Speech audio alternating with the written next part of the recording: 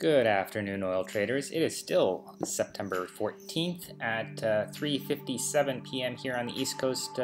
Barely 3 minutes left in trading, and we're closing well off the highs, but still positive.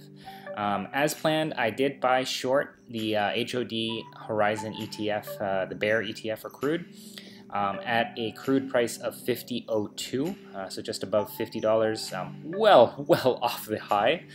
And I was actually looking to get out of it, which I'll tell you about in a second, but it doesn't look like I'm going to get my target price, so I'm hanging on for another day. Hopefully the bearish sentiment this afternoon holds into tomorrow at least.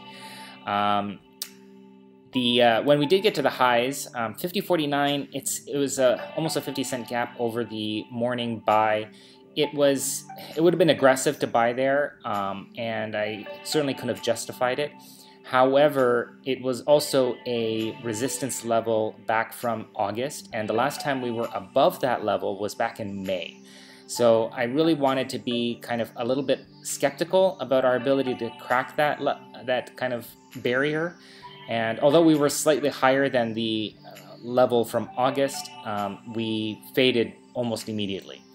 So I decided that patience won out, and of course we faded, and had I bought there, it would have been much better off for me, obviously, but it is what it is. That was my justification for not getting out, or not getting in again, I should say.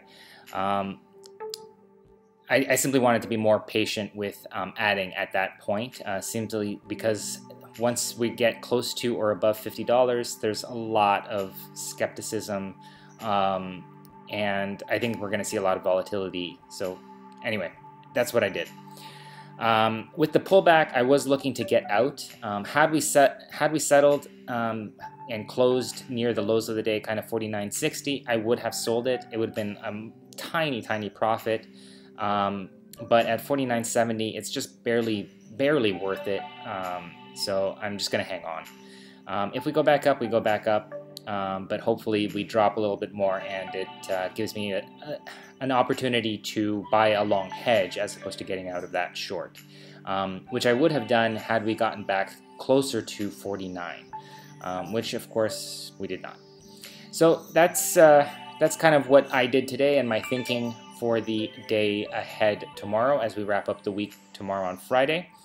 How did your day go? How did you guys play this? What did you think? And what do you think of the prospects of getting back above 50 and then some as we finish up the week?